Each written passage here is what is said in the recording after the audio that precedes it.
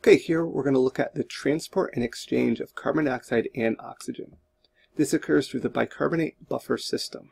So when we're talking about carbon dioxide being carried in red blood cells in exchange for oxygen, that is what's occurring in the broad sense, but here we're going to look a little bit more at the molecular level to understand in greater detail what's actually occurring here. Now, to start off, the transport and exchange of oxygen. Hemoglobin binds with oxygen within red blood cells.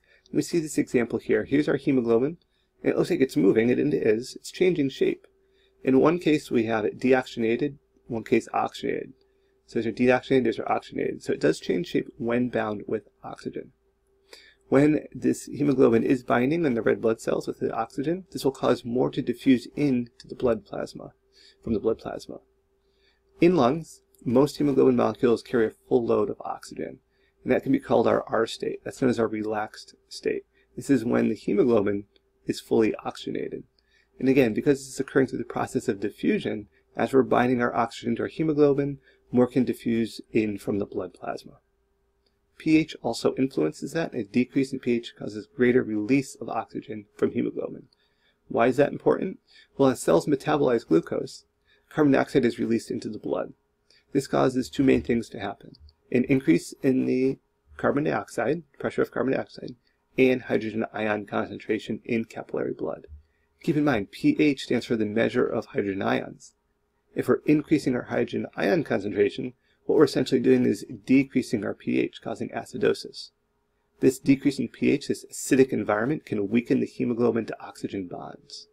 So it's important that we don't let our blood get too low or too acidic, because that can completely break apart our ability to bind oxygen.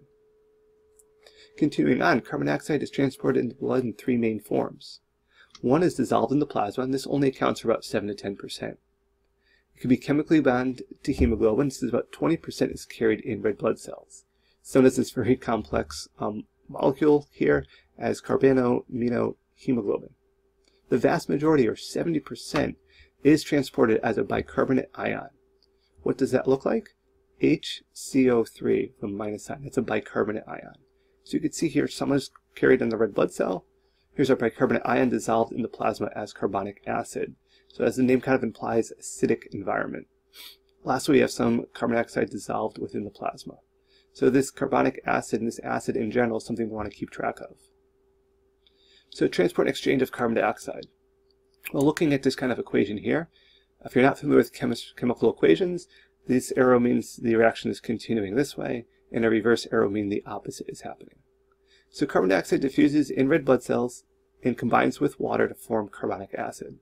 So here's our carbon dioxide, combines with water to form our carbonic acid. So that's going this way, which will quickly dissociate or break apart into hydrogen ions and bicarbonate ions. That's going this way. However, in red blood cells, carbonic anhydrase, we see here, is an enzyme, and that can reversibly catalyze the conversion of carbon dioxide and water into carbonic acid. So there's a lot going on here. The key part is carbon dioxide and water will break down and form carbonic acid. This carbonic acid can break apart, or as we call dissociate, into carbonate and hydrogen ions. And this hydrogen ion concentration, if this gets too high, this will cause a decrease in our blood pH, creating a more acidic environment, which can be very dangerous to our blood, respiratory, and circulatory system. So looking at it here, a little more of a pictorial level, at the tissue level, bicarbonate quickly diffuses from red blood cells into the plasma. The chloride shift to counterbalance the outrush of negative bicarbonate ions from red blood cells. Chloride ions, Cl-, move from the plasma into the erythrocytes. So what's going on here? We have this exchange of our negative charges.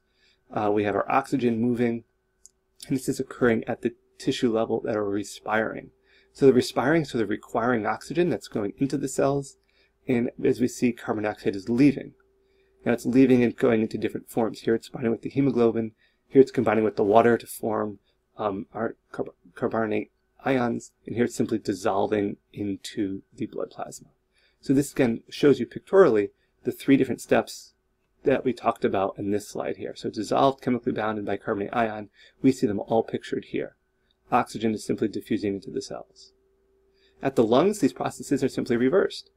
Here we see our carbon dioxide leaving and our oxygen entering. So bicarbonate ions move into the red blood cells and bind to form with hydrogen ions to form carbonic acid. The carbonic acid is then split by carbonic anhydrase, remember that's an enzyme, to release carbon dioxide in water. It's right here.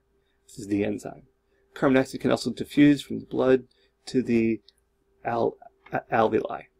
So this is occurring in the alveoli within the actual lungs. High surface area allowing for this exchange to occur. Influence of carbon dioxide on blood pH. This is the important part.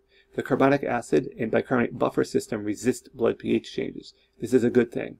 This is that buffer system. We have the acid and the bicarbonate kind of playing off one another. If hydrogen ion concentrations in the blood begin to rise, which is excessive hydrogen ions being added to the system, they can be removed by combining with this carbonate. If hydrogen ion concentrations begin to drop, carbonic acid can dissociate, releasing hydrogen ions. So because we have a way to both take in excessive hydrogen ions and also release hydrogen ions, this is how we develop this buffer system here. We're able to buffer the system. We're able to, if something gets too high, we can bring it down. And if it gets down, we can start bringing it up.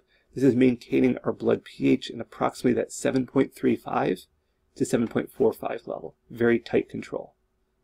Lastly, our respiratory rate can change, can also alter our blood pH. It's important to provide fast-acting system to adjust pH when it's disturbed by metabolic factors. If we're going for a quick run and need a burst of energy, that could potentially shift our pH.